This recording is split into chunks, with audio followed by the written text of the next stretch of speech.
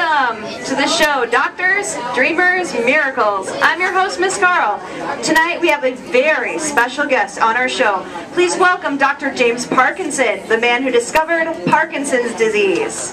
So, Dr. Parkinson, tell us about your essay on the shaky palsy.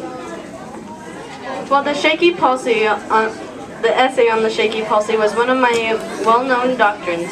It tells us about what effects the shaky palsy, or what is now known as Parkinson's disease, has on the human body. Wow, tell me more. It has excellent details of how the body becomes tremulous in the hands and legs, they become slower when they move or walk, and the people have trouble balancing their weight. Now, I also heard that you wrote an essay called The Effects of Lightning. Can you tell us about that? The essay on the effects of lightning was written because there was a lightning strike in a house with two men in it and one man walking by. The house smelled like sulfur and the lead in the shop window was melted.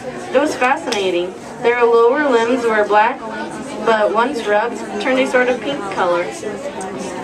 Oh my, that's a little gross, but so fascinating. So, did you continue to study lightning? Yes, there was another time that I treated a farmer in Edmonton who was driving cattle on a stormy night when he got struck by lightning. He lost his sight for a while, but when he regained it shortly after. Some people believe that it was I who helped him regain his sight, but some do not believe. Personally, I think I should get the credit.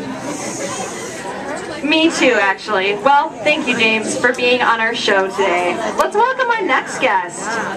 This man is responsible for changing the way we treat cancer. Please welcome Alfred Gilman. So, Alfred, you invented chemotherapy. What is chemotherapy exactly? Chemotherapy treats cancer.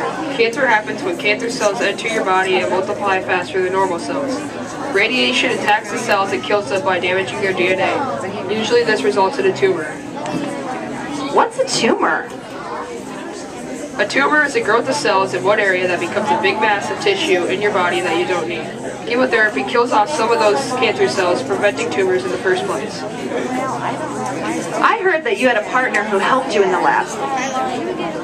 Yes, Gilman. We discovered chemotherapy together. He also helped by making a textbook used today by lots of doctors around the world. The book was about G proteins, cellular behavior, cancer, and cancer treatment. Martin Robbell would also help with the discovery of G proteins. What are G proteins? G proteins are a family of proteins involved in transmitting chemical signals outside the cell and causing changes inside the cell. Wow, thank you so much today for being on the show, Alfred. Thanks to all our guests tonight. You guys will have to tune in next time on our next show. We're going to have the amazing story of the first brain surgeon in the United States. So tune in next time on Doctors, Dreamers, Miracles. Thanks for watching.